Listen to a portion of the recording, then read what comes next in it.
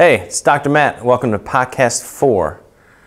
If you've noticed, I'm the same height as Dr. Maurer.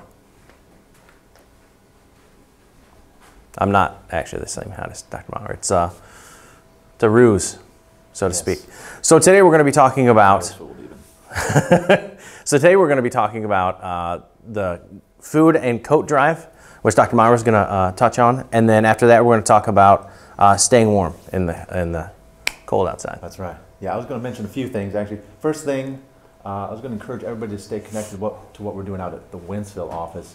We have a newer Facebook page out there. You can find it at Midwest Family Wellness West. We have a yoga night coming up. We have a few other cool events going on, so make sure you connect on there. And like Dr. Matt mentioned,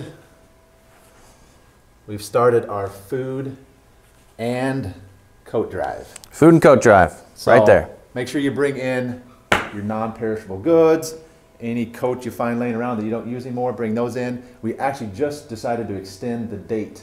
So we're going to run this now until the middle of December. You can bring these in. Now, we encourage you to bring everything in out of the goodness of your heart, but we're also giving a little bit of motivation. Anybody who brings in these goods will get tickets towards a raffle, basically. To where you can win a 1-hour massage. Yeah, we're giving away 3 massages. Just a little extra motivation. Coats, obviously a big deal right now. In case you haven't noticed, it's a little bit cold. I think it was 23 degrees when I left the house this morning. My kind of weather. Yeah. So we're seeing people bundling up. We're seeing people grow sweet, sweet beards. Much like this beard you see here. And I'll kind of let Dr. Matt let you know. He'll kind of talk about why he has that nice looking beard and why it's important to stay warm right now. Yeah, so if you notice, over the last couple of months, I've been growing a beard, and that's really for Dr. Josh and I go hunting during hunting season, December 15th or November 15th, I think, this year. And part of it is I don't like to have too much on my face. I don't like wearing those entire things that cover your face, so I grow this instead of wearing a camouflage mask. The reason why that is because it helps keep that heat in my face and it allows me to stay out longer. So the reason behind that is vasoconstriction and vasodilation, and that relates to keeping heat in the core of your body. So when your mom or dad tells you to bundle up before you go outside, the reason for that is because your body will actually keep the heat closer towards your core. Now the way that happens is chemicals flood into the system and kind of tell the smooth muscles of the large arteries and small arterioles to constrict and keep that blood closer. So it's really important for your body not to work so hard, and it's really important for you to actually bundle up. The opposite occurs in vasodilation, all right, and that allows the blood to go all the way through and kind of release some of that heat.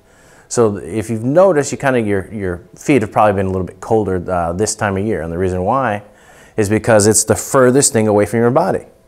And relatively speaking, it doesn't really require that much maintenance. So cold feet, so you make sure you put on some warm socks, and make sure you bundle up when you go outside. So appropriate fitting gloves, appropriate scarf. I like to wear skull caps all the time. And then something that keeps the wind from taking the heat away from your body, because you don't want too much of the wind getting into the cracks and crevices if you don't have a shirt tucked in or a coat zipped up. So Maurer thinks that's funny, the cracks and the crevices. But yeah, so that is our podcast for this week. Yeah, do we need to announce any winners? The winner for last week was Becky Enlow. Is that right? Yeah, Peggy's giving me the nod. So that's Becky Enlow won last week's, and she said, "Don't judge me."